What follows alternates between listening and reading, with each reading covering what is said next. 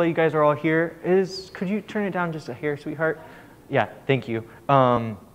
Sometimes when I was on MBT as a booster evangelist, sometimes I would turn it up because my voice was really like gone. It was just absolutely gone. I'd be like, right?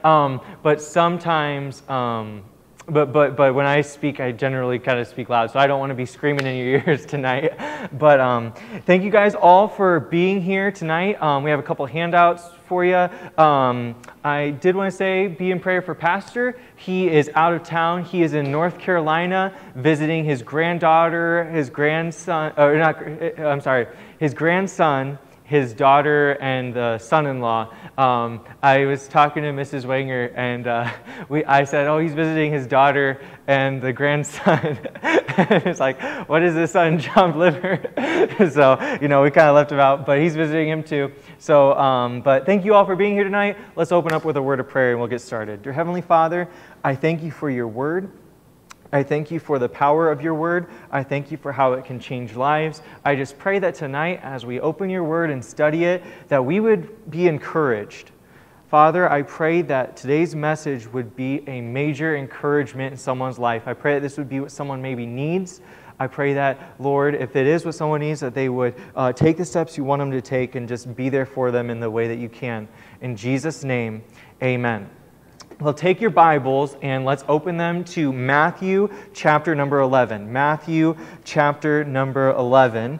And we are going to be talking about a few statements of Jesus Christ. We're going to be talking about the easy yoke of Jesus, the yoke of your relationship to Jesus. You can have rest. Jesus wants you to come to Him if you are burdened. Let me ask you a couple questions before we jump right into the text. Are you tired?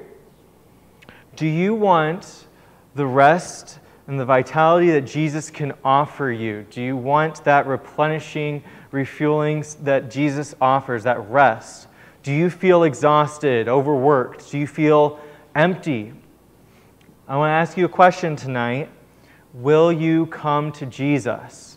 Will you come to Jesus? If you guys are there, we're in Matthew chapter 11. We're going to read verses 28 to verse number 30. The Bible says, "Come unto me, all ye that labor and are heavy laden, and I will give you rest." Matthew 11, verse 28. Beginning in verse 29, "Take my yoke upon you, and learn of me, for I am meek and lowly in heart, and ye shall find rest unto your souls.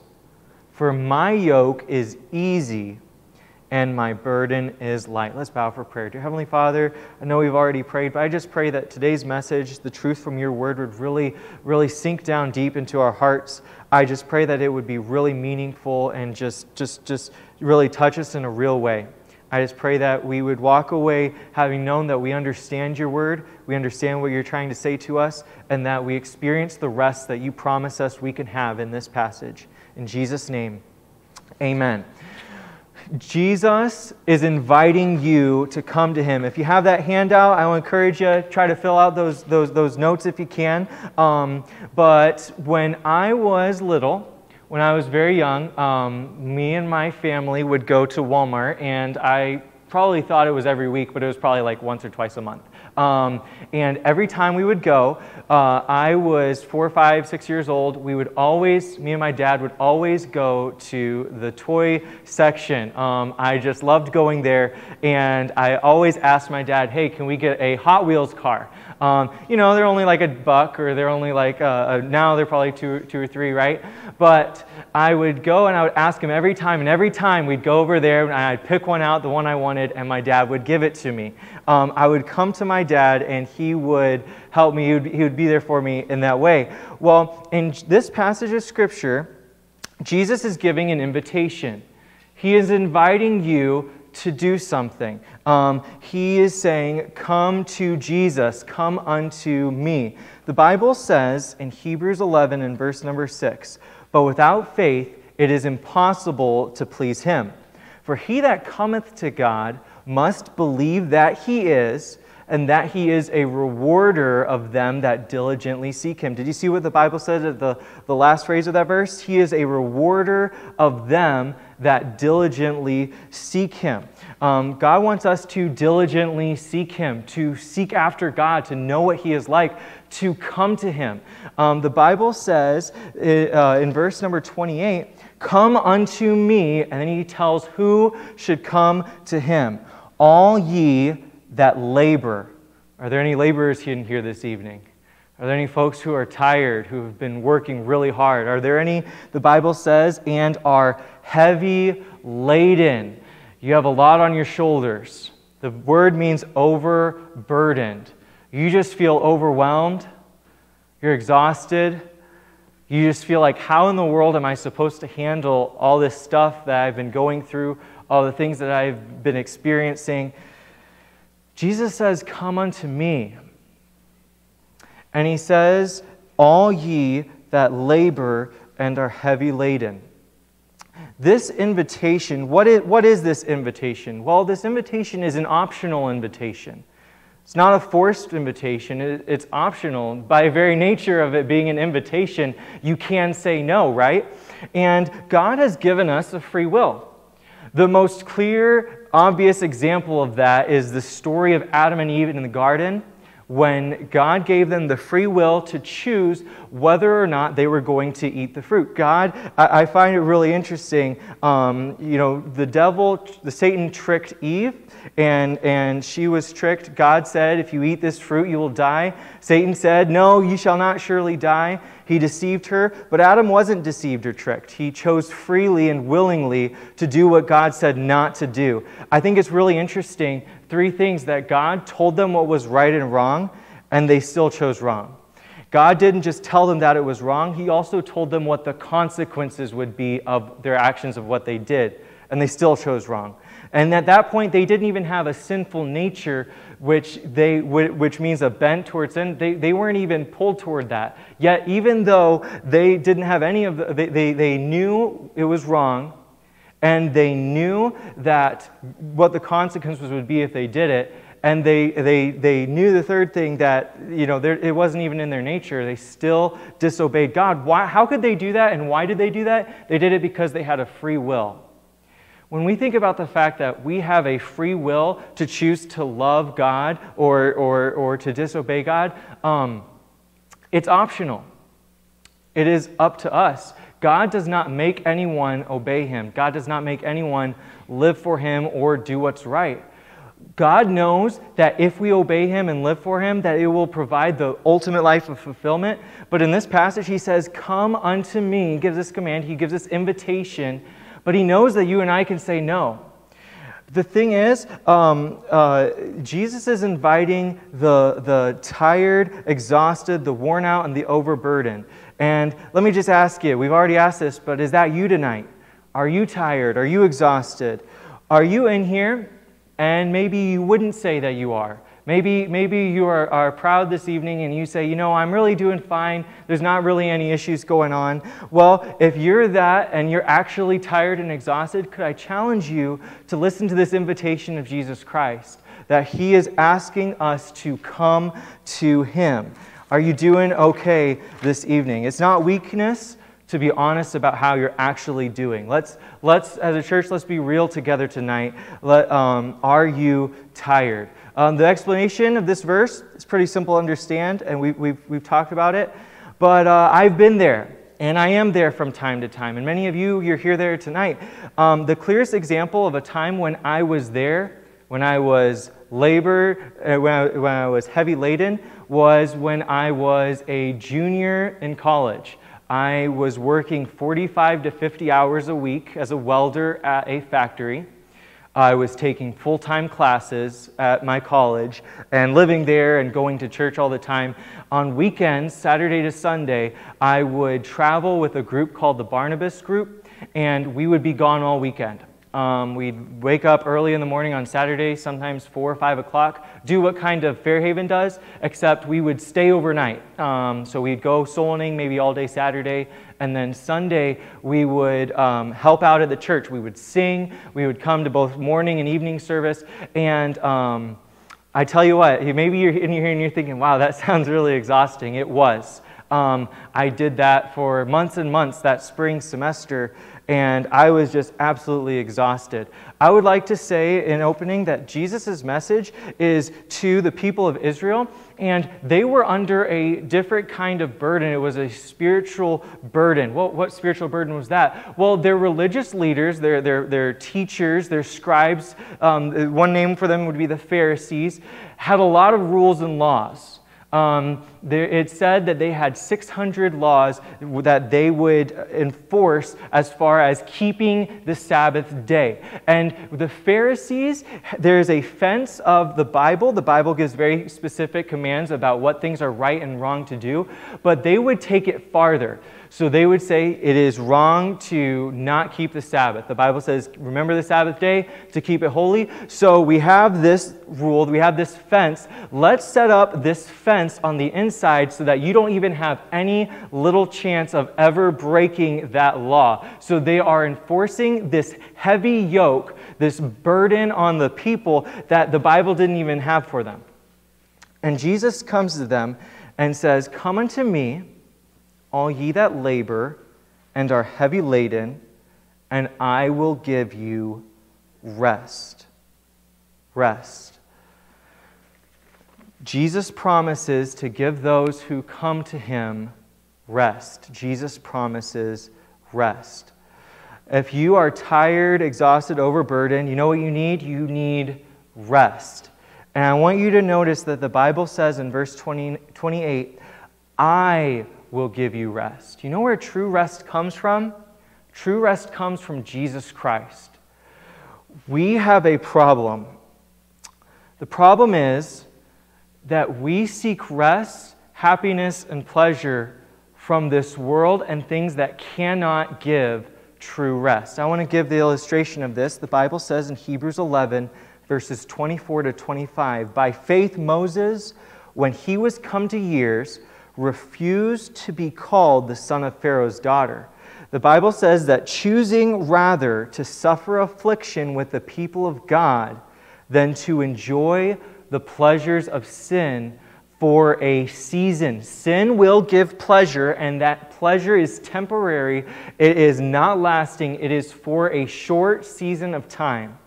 And God says there is pleasure in sin for a season, but it is not lasting. It is not permanent. The Bible says in Psalm 16:11, "Thou wilt show me the path of life. In thy presence is fullness of joy."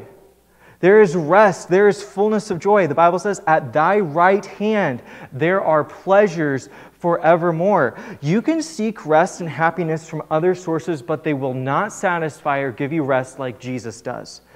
Some of those sources, you could call them sin. Some of those sources, another name for them, could be called coping mechanisms. A coping mechanism. What is a coping mechanism? Well, I mentioned to you how stressed and busy I was at college, but I didn't mention what I used to cope, relax, or stay sane, if you will. What I would escape to. There were several things I did. There were two things I want to mention to help deal with this stress, to help deal with this exhaustion and just overburden that I would do. One thing I would do is exercise or run. Nothing wrong with exercise, nothing wrong with running. But I went to a little bit of an extreme with it. It was a coping mechanism, and I think you'll see how it was unhealthy. I would get up anywhere from about 4:30 to 5:15 in the morning. Now, remember, I was working 45 to 50 hours, so when I got back from work, I would get back around 11:45, midnight, take a shower, and go to bed. But I was so stressed and overworked and burdened and over-laboring that I would literally somehow get up at 4:30 or 5:15 in the morning, run anywhere from 3 to 7 miles, and that was my escape. That was one of the ways that one of the things I would run to try to stay sane. And what that ended up causing, as you can imagine, I was just exhausted all the time. I was falling asleep in classes in chapel. It was really an unhealthy spiritual time in my life. But I wouldn't just do running. Sometimes I would play video games really late into the night. I'd get back from work and my mind is just going. I have projects to do. I have things I have to do for the weekend.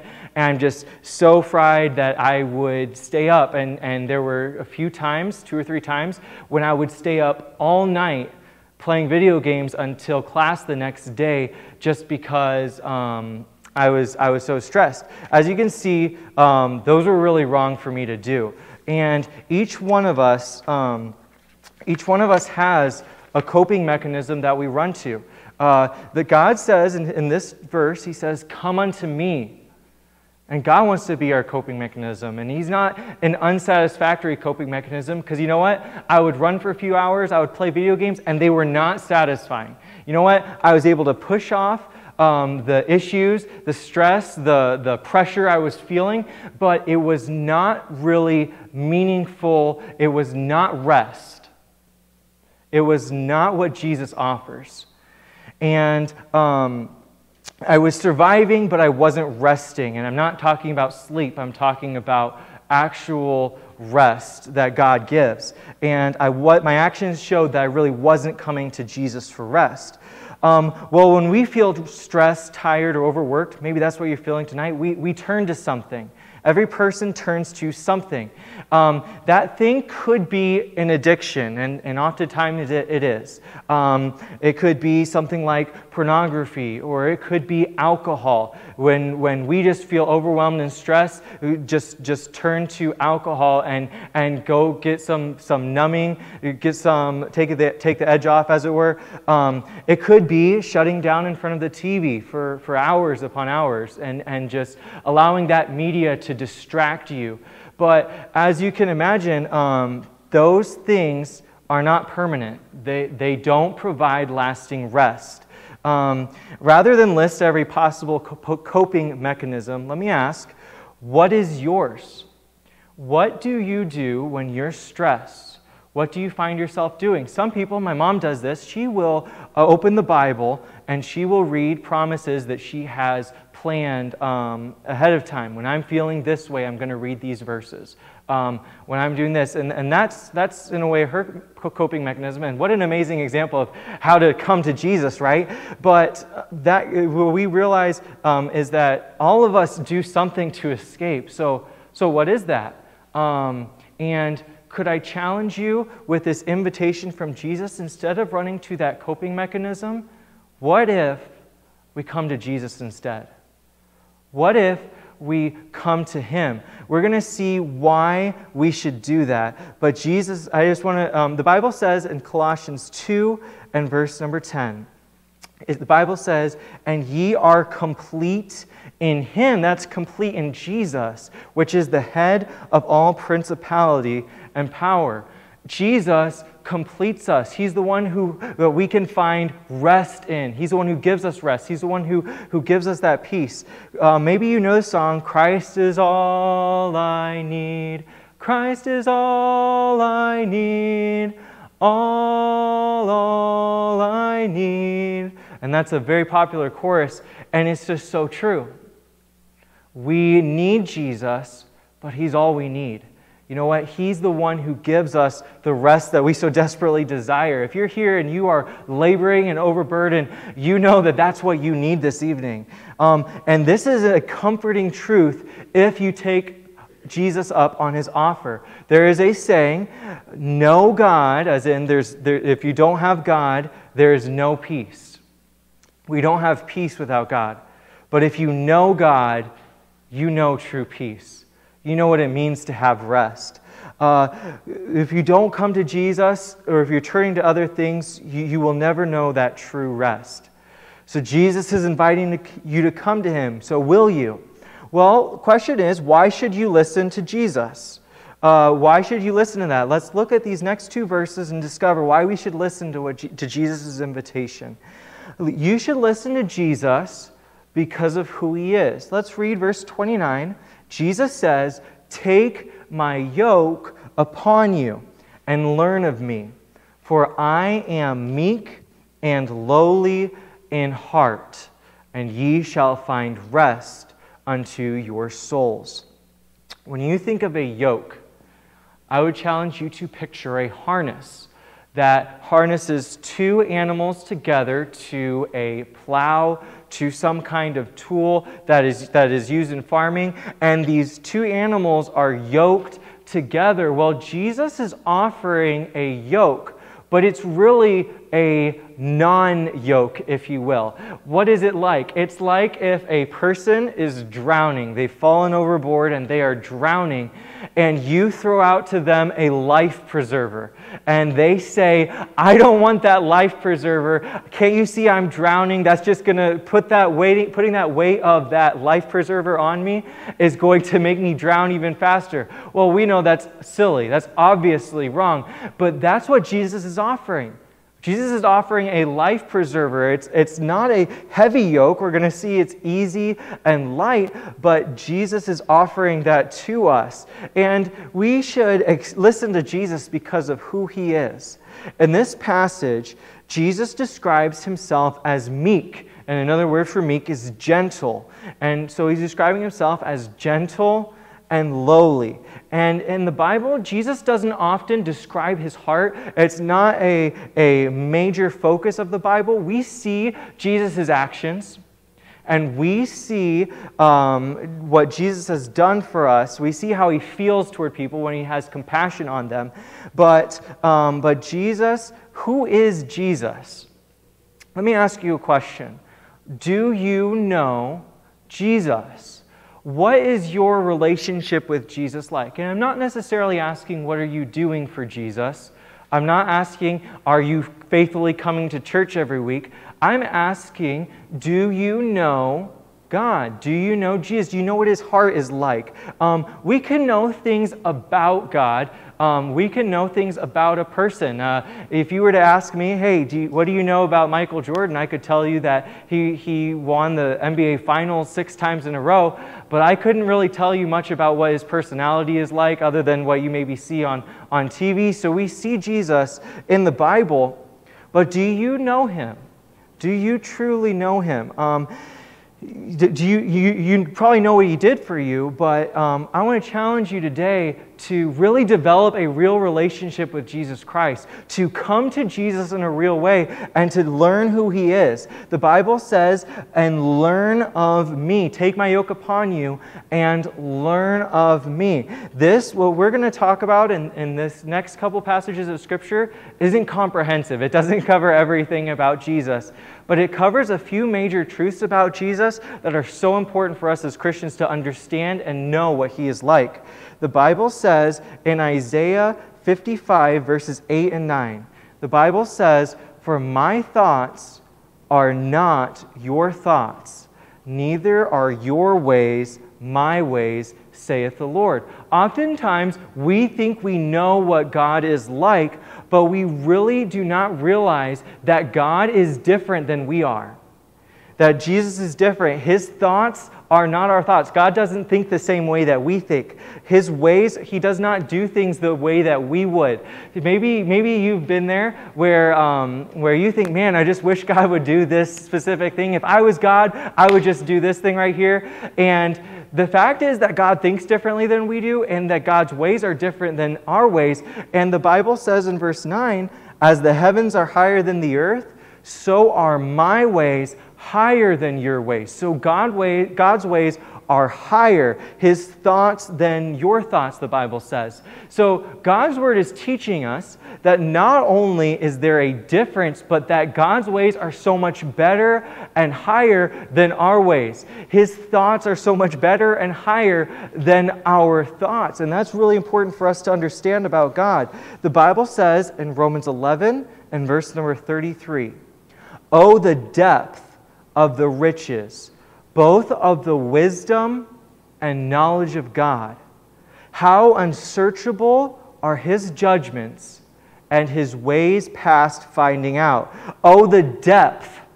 Man, God's riches, his wisdom, his knowledge is so deep. It is so expansive. It is so comprehensive. It is so much more than we could ever have. I was thinking about this on my bus route today. I know my life, and I don't even understand everything that happens or anything, right? But I see life through my lens, and God sees life through every person who exists. God sees every person. God sees everything. So not only does He see everything, but He knows so much more than we do. Sometimes we wonder why, or we question, what is God doing? But the truth is that His ways are better, and we just have to trust in who He is. That God's ways are higher, His thoughts are higher, His plans are better than ours are. And the Bible says, how unsearchable are His judgments, and His ways past finding out. And what an amazing verse in Romans 11:33, that we can't even figure out exactly all the things that God's doing. Have you ever said to somebody, I think God did this for this reason? Well, you could be right. But the truth is, we don't know that for sure. Maybe He did it for a different reason that we're not even aware of. So when it says, I am meek and lowly in heart, and Jesus says to learn of me, we ought to take that seriously. Messages are amazing. I love preaching. Dale sent me a message this week, and it was a really good message. I really enjoyed it, the message that he sent to me. But messages are not, or church is not the summary of our Christian life or a Christian walk. You know, when I was studying a chart that says all of the meaningful teaching ways, a lecture or a preaching time, it says that the retention's about 10%. So, Lord willing, you guys walk out, maybe you'll get a little bit more than 10% of what I said to you tonight, hopefully. But when you study it out for yourself, you retain 80% of it. And I think that when you hear Jesus invite you to come unto me, where He says, learn of me, I think we ought to take that seriously. I think we ought to ask ourselves, how can I draw closer to Christ? How can I learn more about God? Well, that might be spending more time in His Word. That might be reading a book about God. That might be listening to a podcast, whatever you guys usually listen to, or a message. But Jesus is inviting you to take His yoke, and we should listen to Jesus because of who He is. Because of who He is. There are a few more verses that I would like to share with you. The Bible says in Hebrews chapter 4 and verse number 15 and 16, for we have not an high priest which cannot be touched with the feeling of our infirmities, but was in all points tempted like as we are, yet without sin. When the Bible says cannot be touched, what that word, it's all one word, it means that we have a God who sympathizes with us. We see infirmities and we see temptation in that verse. So we think, okay, well, God understands what it's like to experience temptation. We understand that God understands what it's like to be human, and that's exactly what it's saying. Jesus Christ came down and lived a human life. He was 100% God and 100% man, but He experienced the things that we are going through. He knows what it's like. He can relate. He can sympathize with us. He understands.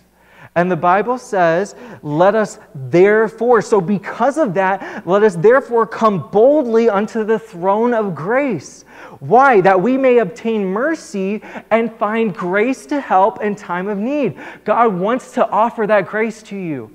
God wants you to experience that rest. He wants to give it to you. But will you come unto Him? Will you come boldly unto the throne of grace, as the Bible says? He sympathizes with us. The Bible says in Lamentations, chapter 3, verse 33, right in the very center of the book, there's 5 chapters, is the very center verse, for He doth not afflict willingly, nor grieve the children of men. That's not God's heart. God's not looking to see who He can punish or react angrily toward. God does not willingly afflict, the Bible says, or hurt. God doesn't grieve us intentionally. He knows what's best for us, and He sympathizes with us, and He wants us to come to Him. So we should come to Him because of who He is. When we think about Jesus and his interactions with the Pharisees, because they were teaching, hey, labor, here's this extra burden on you guys, this spiritual burden. Here's this extra weight. And Jesus says, take my yoke upon you and learn of me, for I am meek and lowly in heart, and ye shall find rest unto your souls. You should listen to Jesus because of the reward it brings, People are searching for rest. I apologize if I haven't exactly been giving you exactly what the blanks were. If you, we can maybe go over that at the end or something. But because of the reward it brings, people are searching for rest, and this promise is repeated. Jesus gives rest, but ye shall find rest unto your souls. So the question is, what is Jesus' yoke? We obviously see that Jesus' yoke is easy and light. The two blanks there are easy and light, but, and we talked about what a yoke is, but Jesus doesn't give us a to-do list. He doesn't say, okay, here's what you do and don't. If he does, here's his to-do list. Come unto me. He says, do this. Come unto me. Maybe tonight, we'll have an invitation in a moment. Maybe that'll be a time when you just pour your heart out to Jesus and you come to him. But it's not a list of do's and don'ts. If it would be a don't, it would be don't ignore this invitation to come to Jesus. And he doesn't say accomplish all these 50 things in order to be a happy person. His yoke is easy. His burden is light. Jesus is really who wants to be there for you. Folks, the truth is, as we've mentioned, we're not going to find rest apart from Jesus. He's not going to force you to come to him, but he is inviting you to come to him. God's not against you. He doesn't hate you or want you to be miserable. God wants to give you the rest that you so desperately want. I'd like to close with this, though, and it's at the very bottom of the handout I gave to you. Jeremiah 6:16. The Bible says this, thus saith the Lord, stand ye in the ways, and see, and ask for the old paths, where is the good way, and walk therein. Now that first part of the verse, there's a lot of fundamental Baptist preachers who preach old paths, get back to the old paths, the old fundamentals of the faith. But they miss the last part of that verse. The Bible says, in that verse, he says, and walk therein, and ye shall find rest for your souls. So he makes this promise in the Old Testament that rest is possible. But look at the rest of the verse. The Bible says, but they said, we will not walk therein. Folks, we can walk away today from today's message and we can minimize the importance of coming to Jesus. You can say, you know what? I've heard this before. I understand it. This is not a figurative or theoretical message about how to theoretically have a good life. This is like actually how you can have real rest and peace that God is offering to you, that God wants you to have. This is not theoretical, but we can assume that we're fine, that we really don't need this. And we could think, hey, my coping mechanisms are doing what they're supposed to. They're not and they can't, but Satan wants you to believe that lie. He wants you to believe that I'm okay, and you know what I'm doing is okay. My coping mechanisms are fine. Now, there may be somebody in here who would not be saved. Now, I believe everyone in here is, but what better picture of eternal rest than this? Eternal rest at home forever in heaven with Jesus Christ. We know that one day when we pass away, that's going to be our home. And we're going to spend eternity with Jesus. And that is a comforting thought. But what about right here, right now? Are you here today and you're laboring and you're heavy laden, the Bible says? You're just exhausted and you need rest. Will you come to Jesus today? Let's pray. Lord, I just pray that as a church, as individuals, that we would come to you. That we wouldn't run to anything else. Lord, that we would see our need for you and that we would love you and act on it. Lord, I thank you for today's message. I'd like to have every head bowed and every eye closed, nobody looking around. I'd like to give a short invitation. And I know that we don't always have invitations, and I haven't run a lot of invitations, so to speak. We're a small church. We don't have a pianist to play soft music to maybe make it less awkward or quiet. But Jesus gave an invitation in this passage. He said, "Come to me." I would like you here this evening. Who here, is there anyone who would say, Mr. Tim, I know that Jesus Christ has saved me. I know for sure that my sins are forgiven and that my eternal home will be rest forever in heaven. If that's you, would you raise your hand? I know that I am saved. I know that Jesus has forgiven me of my sins. Thank you very much for raising your hands. You guys can put it down.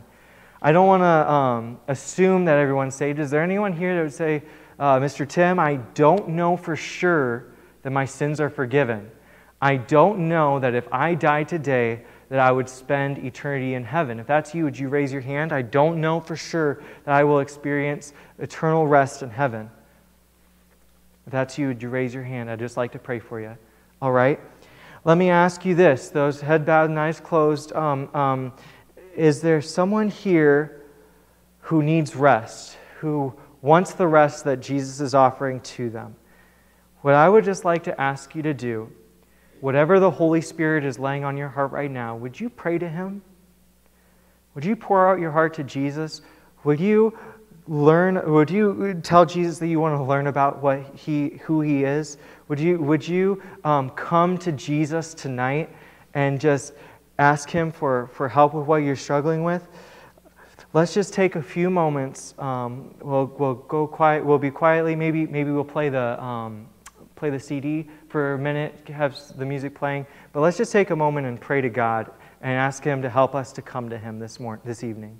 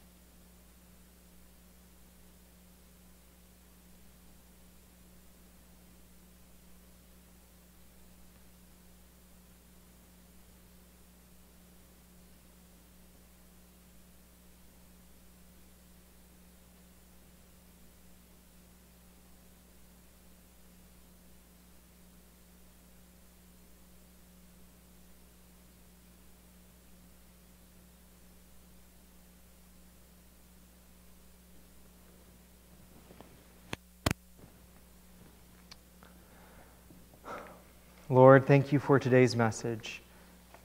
Thank you for the invitation to come to you. I just pray that we would be real enough to be honest with ourselves that we need you and that we would come to you like you ask that we would.